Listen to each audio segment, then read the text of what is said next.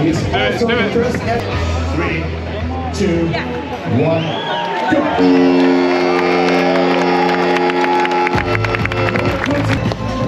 4 those training sessions.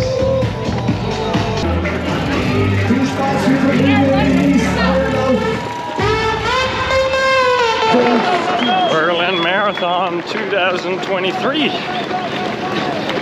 4th world major over here. After New York, Chicago and Boston. So, super excited for today. Not going to be filming that much. Starting out a bit mellow, testing the legs. Left calf is feeling good. So yeah, let's do this. I can't believe I'm here. It's really freaking exciting. I'm glad to make it to the start line alive and well.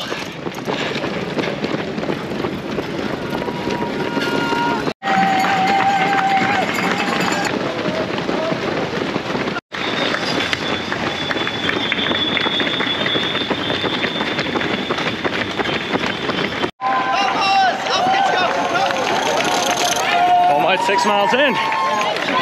So far so good. It's a bit of a puzzling game to figure out the pace that's right, but around 6:30 it seems to settle in alright.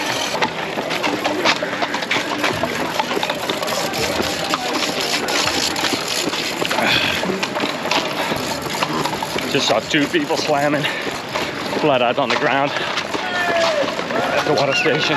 Slightly feeling the left calf. It's about 12k in. So I'm dialing it back a little bit. Heart rate is good, but really don't want to push too soon.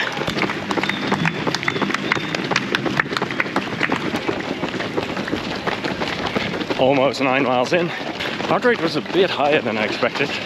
I really do think I lost some fitness the last few weeks here.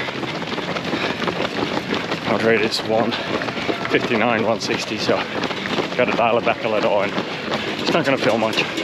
Have fun? Oh yeah, how about you? A lot. Half marathon in about 126, 126.10. So 13 miles in, 21k, and my left calf is giving me major havoc. 6:30s I cannot hold anymore, so I'm really gonna dial it back. It looks like 6:45, 6:50 feels a bit better. Going to run in the moment.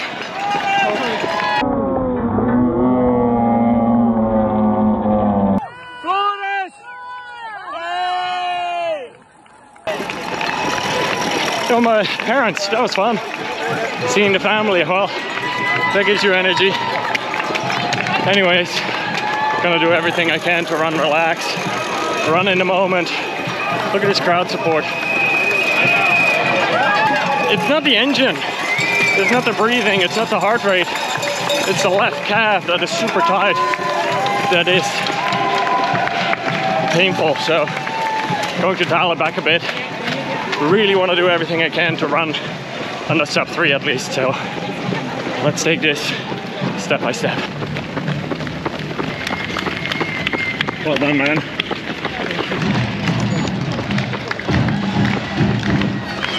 Mile 15. Look at this energy.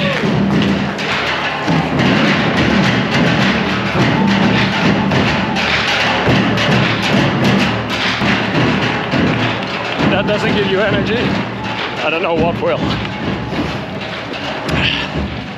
2 voices in my head. One is like pity party for my left calf, and then that one I override quite quickly with run the moment you are in, enjoy this experience.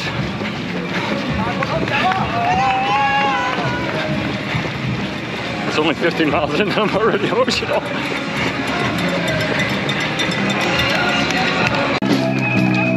Discomfort level 6, almost 7 out of 10. Seen so many good signs on the side of the road. They really help take your mind off things. Running just in the moment. 16 miles in, time for some more caffeine. Hopefully it helps a little. I could definitely use a little pick-me-upper here.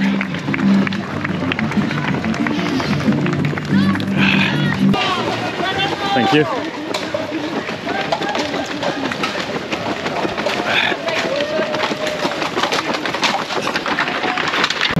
Really tough day in the office. It's literally focusing on the moment. It's rough. Legs are hurting, calf is sensitive. Mile 26:53.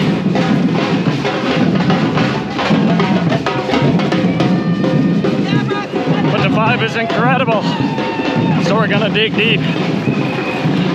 Still on pace for sub 3, but gotta keep digging here. It's gonna be a rough last few miles, but gotta do everything we can. 21 mile in. Hey! Run into David. Hey guys. Oh, heart rate guy. Crushing it over here. This is awesome. Well, keep charging, man. All right, you too. Have a good one. All right.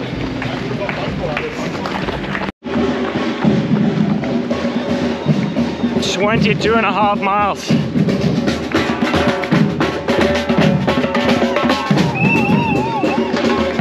I'm definitely fading, but all I'm thinking about, stay on that blue line, put one foot in front of the other, and enjoy the process.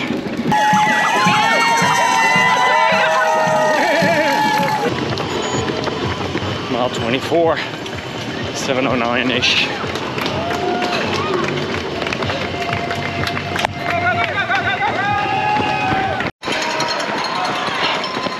25 miles down. Oh, almost there. This is so hard. I'm running 7 20-minute mile, and it feels like 6-minute miles. Oh.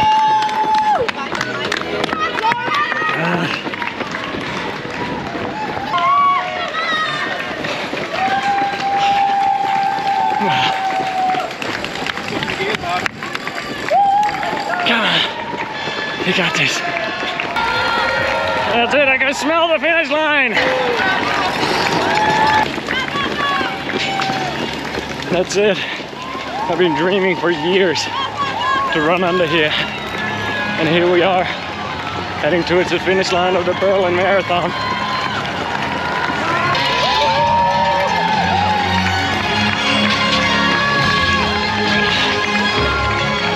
Sadie and Zoe, I just want to show you guys. Daddy can do hard things, and marathons are hard. And I know you can do hard things in your life as well.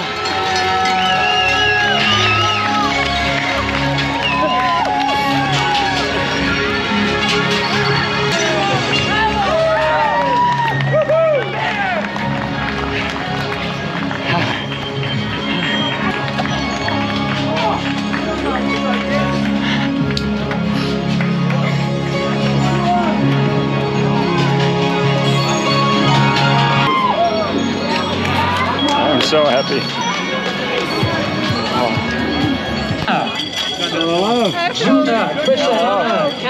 Thank you very much. Look at that. Beauty. Well worth it. World major number 4. Third one, and there's 3. Thank you. Get myself a blanket. Oh, I don't have to rush and drink it. I can just drink it. Anyone has a question? Please, we have so many. Can I have another one? That post-marathon high. Holy smack. That was no joke. No alcohol. Okay. Cheers.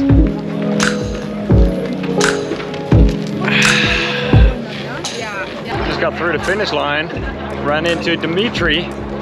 Dimitri is part of the PB program, and he just ran a 2:52. Yay! So 5-minute PB. So thanks to the program. No, but that's so awesome to hear. You were holding back at the beginning, right? Yeah, just holding back, and after that I was just picking out the pace a little bit, then just a little bit more and a little bit more. Love that. Nice work, man. Thanks.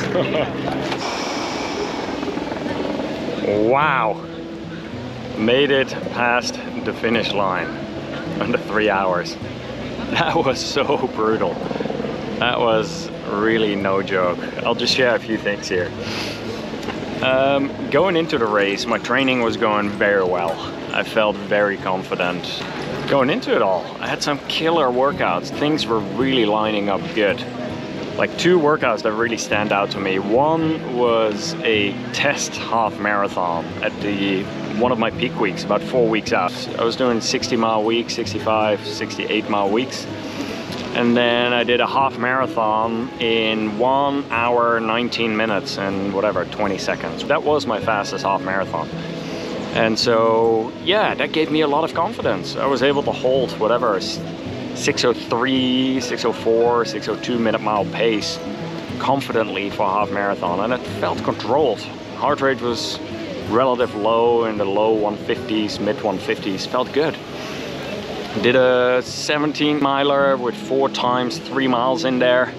Once again, same heart rate, like mid 150s. Was able to hold 605, 604, 603 minute mile pace. Felt really good. Then about 3 weeks out from race day, I had my last workout.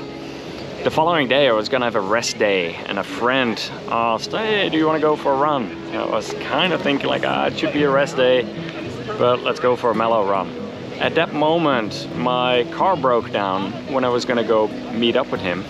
And so I ended up having to run for 2 miles to meet up with him. And then I ran faster than I should have to meet up with him. Then we ran 6 miles together. So I ended up running 8 miles while I actually should have taken a rest day. And the following day my calf started hurting, and I was like, uh-oh, this was about 3 weeks out from race day. Took a few days off from running and tried to run on it, and it still hurt. Took 2 days off from running, tried it again, and it was still a 3 out of 10 discomfort level. And at that point I got a bit concerned. All right, I really should take completely off. I literally only ran 0.5 miles or something in that test run, and then I called it and I just walked back home. So I ended up not running for about 2.5 weeks before the marathon. Did a little test run just a few days ago over here, and it felt okay. Absolutely know that I lost some fitness, but it was my main goal at that point just to get healthy to the start line and to be able to run this world major. It is a big goal of mine to run all 6 world majors under 3 hours. How much under 3 I honestly don't care about. You might have heard of the 5 different stages that people can go through in a situation like this, and dealing with challenges or dealing with grief or dealing with injuries. First stage is denial, disbelief, then anger, then bargain, depression, and acceptance. Very often when a runner gets injured, there is really that phase. You're like, you simply cannot believe it happened. You're in that denial phase. Then there's that anger phase. You really get angry, like what happened. Then there's the bargaining. You try to still get creative with how can we get out of this, or how can we deal with this the quickest way possible. And then you actually realize that it is an injury or it is serious. There's the depression phase, and then there's the acceptance. 3 weeks ago, when I realized that my PB was probably out of the window and I should not run for 3 weeks, I realized there's 5 stages of this whole process. Is the more time that we spend in that anger and disbelief and depression phase, all that negative energy, it's not really doing much for you. So this time around, as a running coach, I know that these are the stages that people go through. Like, I see it all the time in our personal best running coaching program as well. I decided, instead of losing a lot of negative energy over this, let's just skip the anger and depression and disbelief phase and just accept I should not run on this calf for at least the next 2.5 weeks here. And so that's what I did. Ended up going straight to the acceptance phase and doing whatever I could do within my control. And that's something that I would recommend you as well. Don't get stuck in that denial phase for too long, in that anger, in that depression, in that that whole stage, it's all negative energy. So the sooner that you can go to that acceptance phase, the better that you can work on a solution over here. So you can still do a lot with rest, with self-massage, with seeing a professional, like working with a physical therapist, working with a doctor, looking what really is going on over here in your body, and specifically making an action plan over there. Very many times you will see that people think they're gonna lose all of this fitness, so they start overdoing it. Even though they're half injured, they start to overdo it in the taper phase, and that's when the trouble starts. You can do a lot more damage at that point. So 2.5 weeks not running might not be ideal for your fitness level. I understand that as well, and it can be mentally hard when all you want to do is finish your training cycle good and you think all your fitness goes out of the window. Well, if you can't make it to the start line healthy, then you're not gonna have a race at all. On race day, I ended up starting the first mile 6:40, second mile around 6:30, and that felt really good, felt confident. Then I ended up running about the first 10K around 6:30 pace, and I was like, yes, it's feeling good. Then I started feeling a 2 out of 10 discomfort in my left calf. I was like, uh-oh. By mile 8, it was a 3 out of 10. And by the half marathon point, it was a 6 to 7 out of 10 pain, discomfort in my left calf. And I got very concerned that I wouldn't be able to finish the marathon at all, that I would have the DNF because my calf was so sensitive and so painful. So I ended up dialing back the running intensity quite a bit. Instead of trying to run 6:30s, I ended up running 6:40s, 6:50s. Yes, I was gonna lose some time, but at least the discomfort level kind of went down quite a bit. But I did notice I wasn't running very relaxed. I was running pretty tense. And when I run tight, when I run tense, I just notice my heart rate goes up quite a bit when I can't get into a real relaxed rhythm, when all I'm thinking about is, all right, let's hope that my calf holds, So I had to continuously tell myself to, let's just run in the moment, let's get our mind off the body, and let's just be present. Let's run every mile, run the mile I'm in, take it 1 mile at a time, let's dial back the intensity a little bit. When I'm running at some point 7-minute miles and my heart rate was 160, something was off, something was not how it was going in training. And so at some point you have to make some adjustment. So after a while my goal shifted from let's run the best time that I can to let's do everything I can to still find a way to get under 3 hours to that finish line. And this is one of those things, running marathons are exceptionally hard. And you can really go from a 2 out of 10 discomfort level to a 7, 8, 9 out of 10 discomfort level. But as the finish line was getting closer, I was seeing other people were having challenges too. People were cramping up left and right. People were having a hard time. And all I was thinking about was, let's put one foot in front of the other. And I'm not gonna lie, I was so happy when the finish line was so there. I got emotional. Like, even at the start line, when the gun was about to go off, I was already emotional. And then when I was running it, I was just very happy that I made it to the start line healthy. And then when the race didn't go according to plan, I ended up adjusting that part too and getting to the finish line still healthy, alive and well. 2:57:50. That was what was on my watch. I haven't seen the official time yet. And next year, I'm going to be running Tokyo and London. So super excited for all of this. It was once again a good reminder to never underestimate how hard marathons are. But yeah, then again, we can do hard things. I look back at this training cycle and learned once again a lot of things. Several sessions went very well. Some sessions I had to be flexible with. The family is always a priority for me, so there was, yeah, I can only handle so much training volume, but really enjoyed this training cycle. It went very well. And then when it didn't go according to plan, it was once again one of those domino things. I knew I had to take a rest day. Ended up saying yes to a run that I should not have said yes to. Then the car broke down. Ended up should not have like tried to run over to the start to meet him. So it's like this domino things. It's never one thing that goes wrong. So yeah, learning some things from there. Going to be integrating some more strength training, some more mobility, probably a bit more frequent self-massage and working with a PT as well. So yeah, all different takeaways over there. Running finish times are just times, honestly. And I think you can see a personal best in different ways other than your finish time too. For me, a personal best is also showing up the best way that you can, even when you experience challenges. And that can be within your running, that can be within your professional life at work, that can be within your family life. I really have to sometimes take a deep breath when you get injured, not to get too caught up in it. As in, yes, you're a runner, but we're doing this for fun, and there's a lot of things outside of running too that can bring us joy. And I'm a non-elite runner. I'm just here to see what I can do. And that is not always pushing for another personal best. That can also be, how do you deal with challenges when the training might not go 100% according to plan? And how do you show up on race day still given the challenges that you experience in training? The Berlin Marathon has been an absolutely incredible experience over here. It was so nice to see and meet many other members from the Personal Best program at our group shakeout run.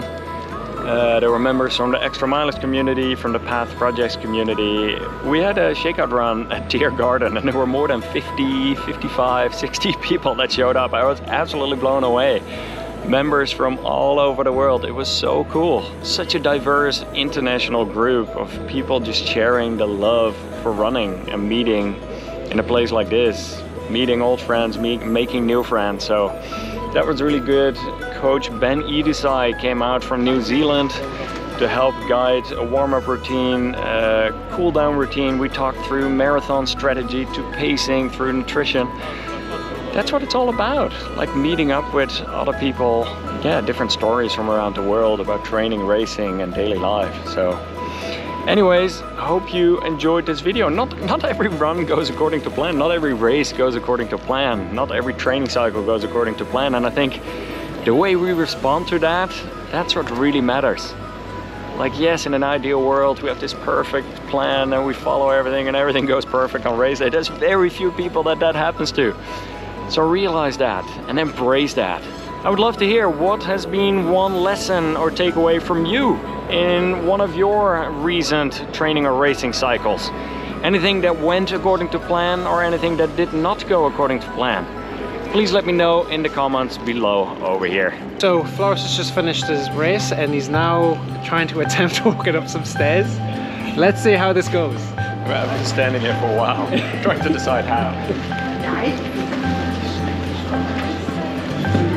Alright, pretty arrived here.